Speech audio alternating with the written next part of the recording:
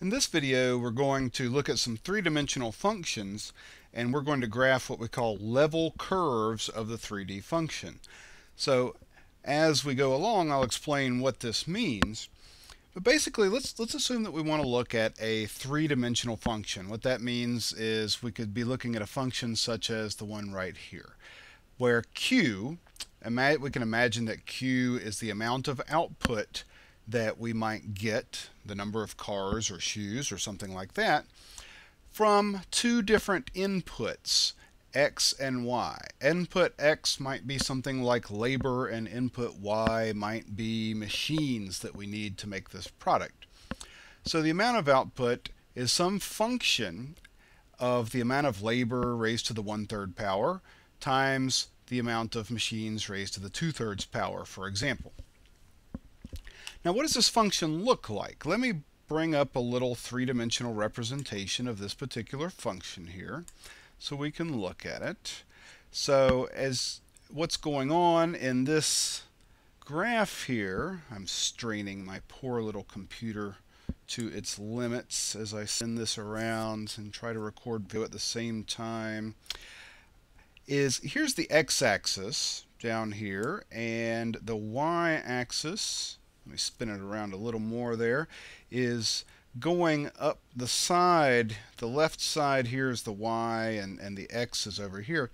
And as we use more labor and as we use more capital, or whatever x and y are, the value of this function gets larger and larger as we go up and up and up this hill.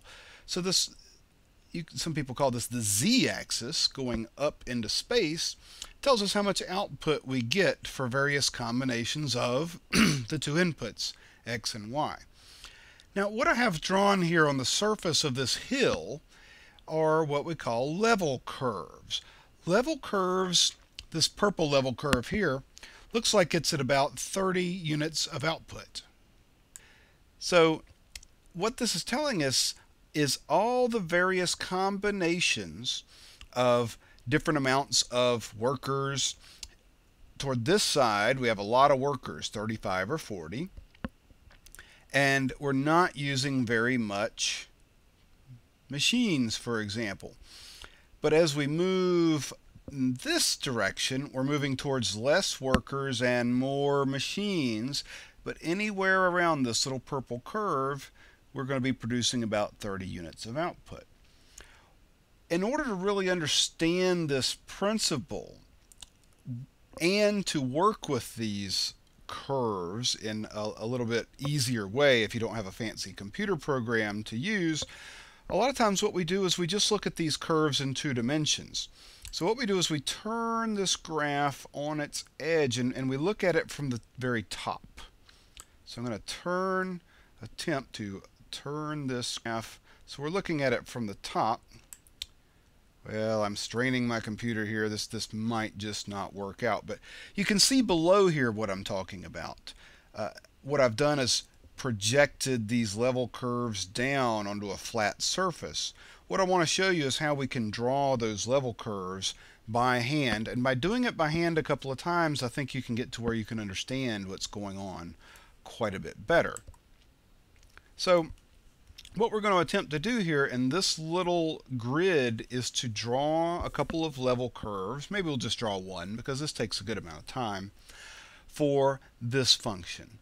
So for example, suppose we wanted to draw a curve representing all of the different combinations of x down here on the x-axis and y on the y-axis that will give us 4 units of output, for example. So Q, the value of the function is 4. We're saying, I'm telling you that's going to be 4. And what I want you to tell me are, and make a graph of, are all the various combinations of X and Y that will give me 4 units of output. So how do we do that? Well, we're not actually going to solve this for every single value of X and Y, but we're going to get a good representation of different values of X and Y. We're going to plot them on this graph, and we're going to get one of those curves that we saw in that graph that I showed you before. Now, how do we go about doing that? Well, the easiest way is to go ahead and solve this equation. 4, the number of units of output, equals x to the 1/3 times y to the 2/3 power. We could solve it for either x or y. I'll solve it for y. You could do either way, but I'll solve it for y here. So if we want to solve this equation for y, what are the various steps we'd want to go through? We'll just do this real quickly.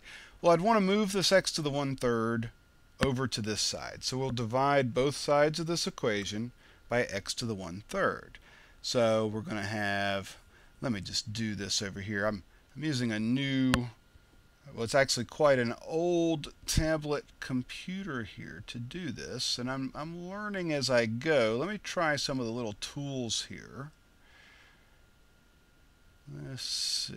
I'm trying to circle the x to the 1/3 so I can move it. It doesn't look like that's actually going to work for me. Okay, so I'll just rewrite this. 4 divided by x to the 1/3 equals y to the 2/3. Now, what are we going to do to solve this for y? In order to get y by itself, we need to raise the y to the 2/3 to the 3/2 power. If so, what we're going to do is we're going to raise both sides to the 3/2 power. Why? Because when you raise an exponent to an exponent, you multiply the exponent, and 2/3 times 3/2 equals 1. So we're just going to end up with y on the right-hand side. And what we have to do is raise everything on the left-hand side to the 3/2 power. Now 3/2 is just 1.5. So we can simplify this, and we can distribute the 3/2 to the 4 and the x to the 1/3, and we can get something that looks like this. 4 to the 3/2 will be on the top. So 4 to the 3/2 is just actually 8. If you put 4 to the 1.5 in your calculator. And then on the bottom we're going to have, let me do this over here, we're going to have x to the 1/3 raised to the 3/2. Multiply those exponents together, and 1/3 times 3/2 is 1/2. So this simplifies down nicely to the square root of x, which is x to the 1/2. I'll write it that way. 8 over the square root of x equals y. Now if we want to graph this level curve, let's just make a little table here of various values of x we could plug in and the corresponding values for y. Now on this axis over here, this little Cartesian grid, I have x's going from 0 to 10 roughly. So let me just pick a few values of x that we'll plug into this equation to get y. So I'll plug in the value 1, 2, 4, 6, and 9. Just picking 5 values out of a hat there. Now, if you want to participate, get a piece of paper, draw a little grid like this, or get a piece of graph paper and label it, and pause the video now and plug in these 5 values of x into this equation, 8 over the square root of x equals y, and get the corresponding y values. And then what I'm going to do is I'm going to graph them over here on this coordinate system. So you pause the video and I'll do the same and fill in this table.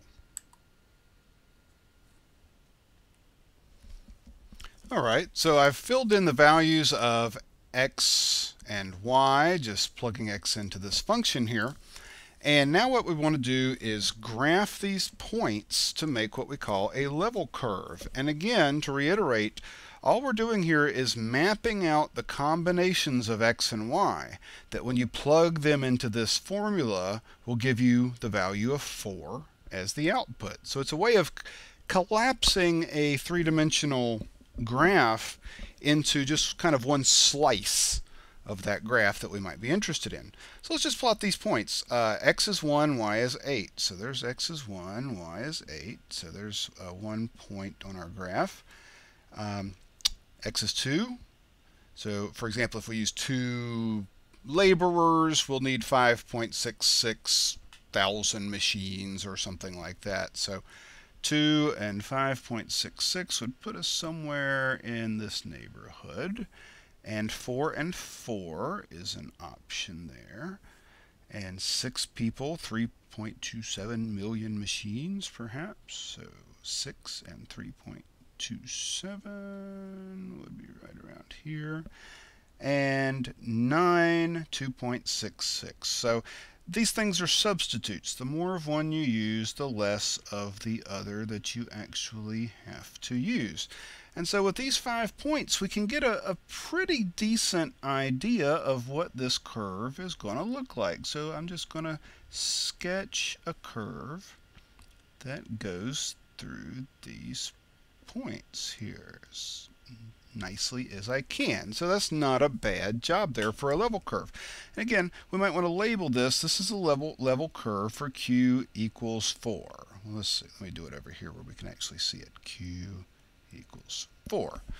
And we could make another level curve here for Q equals 6 or Q equals 8 or Q equals 10. And what we would get if we did that would be, a series of different curves that are going to be kind of roughly parallel to each other, where as we go up in this direction, we're going to be using more resources to produce, and so we're getting more and more and more output as we go up to the northeast corner there. Now, a couple other things we might want to do with a level curve like this, especially this is something that we do in intermediate microeconomics quite a bit, is we're interested to know what the slope of this curve is. Now, of course, this is not a straight line. If it was a straight line, the slope would be constant everywhere along the line. But it's not a straight line, so that means that the slope is going to be changing. It's going to be different in different places. And so, for example, the slope up here in this region is very steep, and the slope down here in this region is very flat. So let's calculate two slopes, and we can talk about what it means and interpret it. So, for example, at this point right here, let's try to imagine if we were to draw a tangent line. A tangent line is just a line that touches the curve at one point. And I'm not doing a very good job of drawing a line that just hits at one point because I've covered up a lot of the curve there. But let's just imagine that this line is close to what we're interested in. We want to know what the slope of this line is, right? So if we look at that line, let me draw a black line here that's a little bit better. Only touches at one point there. What's the slope? Well, just like any line, we need to pick 2 points on that line and calculate the rise over the run. And so I'm going to pick this point right here because I know that's at 0, 10. And I'll pick this point here because it comes close to going through the point 3,3. The rise between those 2 points is -7, and the run is 3. So at that point, the slope is -7 over 3. What does that mean? Well, that means that in this region, if we're producing 4 units of output, remember the value of the function is 4, if we wanted to use more x and less y, this 7/3 tells us the ratio that we're substituting between those things in this region. That if I want to stay on this curve where I'm still producing 4 units, and I want to move in this direction by using more x, it tells us that for each time we move over x, we have to move down a certain number of y. In other words, it tells us if we want to use 3 more workers that we can give up 7 machines, if that's what x and y represent. So the rate of use 3 more workers, you can get rid of 7 machines. Let's see what's different over in this region. Let me use my highlighter over here and let me try to sketch out a line that looks like it might just touch this curve at one point there. Now, of course, we see that this line is much flatter. And in this region, we're already using a lot of people and we're not using many machines if x is people. Let me just write that there, that x is people, labor. and y is machines, the slope is very flat. What's the slope of that line? Well, again, let me try to pick 2 points, and let's pick that one and say that one. The slope is down 1 over 1, 2, 3, 4, 5. Down 1 over 5. So its slope is minus 1 over 5. What does this slope tell us? Well, it means over here where we're already using a lot of people and not a lot of machines, that if I want to use one fewer machine, down 1, I'm going to have to make up for that by using 5 more people. 1, 2, 3, 4, 5, if I want to still produce those 4 units of output.